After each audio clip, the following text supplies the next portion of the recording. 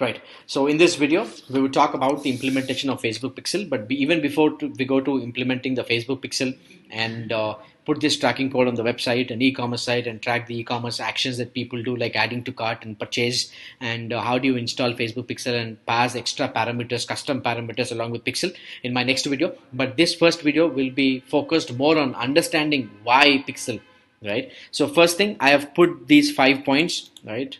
Understand the purpose of remarketing. Remarketing, I think you might be aware, is one of the most remarkable features of any marketing platform, right? If you talk about Google Ads, right, what remarketing did to Google Ads is, you cannot be explained in words, right?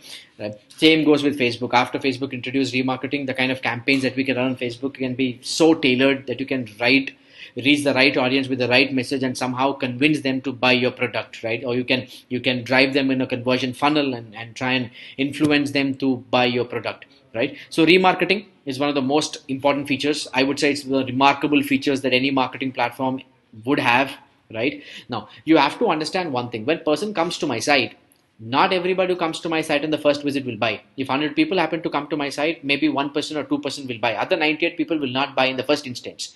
So if you don't have a follow-up plan to reach them back and try and show them a different ad, try and convince them, then you're doing something that is not going to improve your business. You're not going to drive more conversions, because people who already visited your site, they know about you. So if you again take one more chance and try and reach them back with the right offer, maybe they might be interested, or you might drive some incremental conversions. So remember, you cannot simply run one campaign and say, hey, people who come to my site and people who immediately buy my product, no, they're not going to buy. So you have to run one follow-up campaign. That's remarketing. Remember, many have a marketing plan, only few have a follow-up plan, and to implement that follow-up plan, you have to implement remarketing. And implementation of remarketing can be done through Facebook by implementing Facebook Pixel on the site, right? Objective, the same thing, to reach them back, to drive incremental conversions, to drive people to engage, to drive people further down in the funnel, right? Yeah. What is retargeting? Reaching those users who have already visited our website, right? Now this is not specific Facebook alone. This can be implemented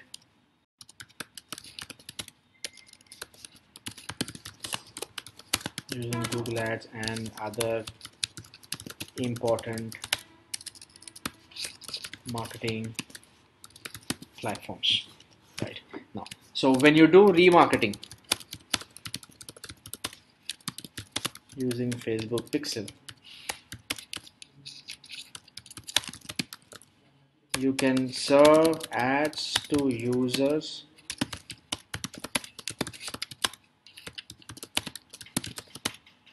who have visited your website earlier. You can serve ads to users on Facebook or other associated properties of Facebook. See, so when you implement Facebook remarketing, right? So whenever somebody comes to my site, Facebook will capture that. And once they capture it, what you can do is you can show ads to those same people as they are browsing on Facebook or other properties of Facebook. But remember, when you implement remarketing through Facebook, which is by implementing Facebook Pixel, Facebook will not be able to show ads to users when they move away from Facebook and properties of Facebook, right? So now you don't expect everybody to be on Facebook all the time, right? So they might go to YouTube, they might go to other websites as well. So that is why it's a smart move to run your ads to serve your ads to your website, to serve ads to users who have already visited your website on as they browse YouTube or Google Display Network, which has close to 3 million websites, right? You implement remarketing using Google Ads. So it's not something that is only restricted to Facebook. No, you can do it on every marketing platform. I do a lot of remarketing campaigns on Quora. So whenever people visit my site and those people happen to go to Quora, my ad will follow them. You come to my site, you can do it. You come to my Make Marketer site and you go to Facebook, my ad will follow you. You come to my site and then you go back to YouTube, my ad will follow you. You come to my site, you go to Deccan Chronicle, you go to other big sites, my site will follow you. You come to my site, you go to LinkedIn, my ad will follow you. You come to my site, you go to Pinterest, other different websites, my ad will follow you. Right? It's very important because once you come to my site, you kind of know me, right? So if I don't take that extra chance and try and reach you back with the right offer, then I'm wasting my money. I'm not reaching those people who are already ready for me to take, right? So that is why, remember, you'll get incremental conversions when you run remarketing campaigns. So it's important that you run remarketing campaigns. Now, because I'm talking exclusively about Facebook, you have to implement remarketing on Facebook. That means you have to run remarketing campaigns. And for that, you have to implement Facebook Pixel. Right. So in my next video, I'll show you the anatomy of Pixel and how you can implement the Pixel on the site. But this video is particularly explaining about the fundamentals of Pixel. Now, getting started with Facebook Pixel.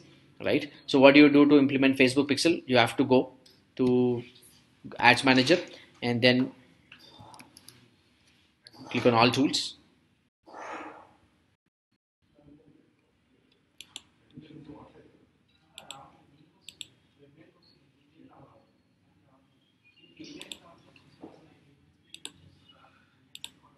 Right. You see pixels. You go to Ads Manager. You click on Pixels. Here you'll find the pixel, and this is the pixel that you have to go and paste it on the site. And what this pixel does is, whenever this pixel is there on the site and whoever visits your site, this pixel will drop a small cookie on the browser of the user. Right. That means Facebook will tag him. Better ways tag him. How do they tag him? By using this cookie technology, right? That cookie is dropped, and that cookie will tell Facebook server whenever you browse Facebook properties or Facebook. So if you come to my site, Facebook Pixel is there on my site, Facebook will drop a cookie on you, and that user who's having that cookie, that means that specific user, that specific browser, in fact, right? If anybody uses that browser and comes to Facebook or comes to Facebook properties, Facebook will serve my ads to them because Facebook knows through that cookie that you already visited my site. So basically, cookie is a remarketing. Remarketing is a cookie-based functionality, right? Now, what are best practices? We'll discuss in my next video. Setting up Facebook Pixel. I have, my next video, you'll learn entirely about how to implement a Facebook Pixel and what is the script and the no script tag in Facebook Pixel and how do you put both of them and the tag sequencing, because if you want to track the actions that people do on the site, you have to put extra codes. Putting Facebook is not just going to do, you have to put other Facebook codes as well, standard events and custom events. In my next video, I'm going to exclusively share on that, right? And so how to create custom audiences. When I put the Facebook Pixel, just because I put the Facebook Pixel, will Facebook capture it? No. What you can do is you can create custom audiences, and you can create buckets of people who visit so and so websites. So watch me as I take you through my second video in the part 2, where I've exclusively shared about the implementation of Facebook Pixel on an e-commerce site and conversion events and purchase events along with conversion value. So watch my part 2 video where you'll understand more about Facebook Pixel and its implementations. Thank you.